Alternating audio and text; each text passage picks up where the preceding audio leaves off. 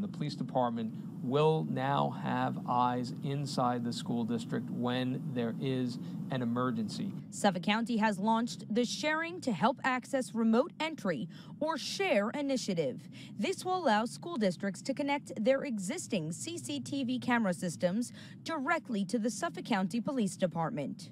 When an emergency arises with S.H.A.R.E in place, officials at police headquarters will be able to access cameras in real time and in turn relay that video to responding officers. We would essentially be able to provide the responding officers with the description and location of the threat, which would be vital to apprehending the person and stopping the threat. This would greatly increase the critical time spent locating a suspect if an event like a school shooting arises. Suffolk Police Commissioner Geraldine Hart says the department would only use the technology in an emergency situation.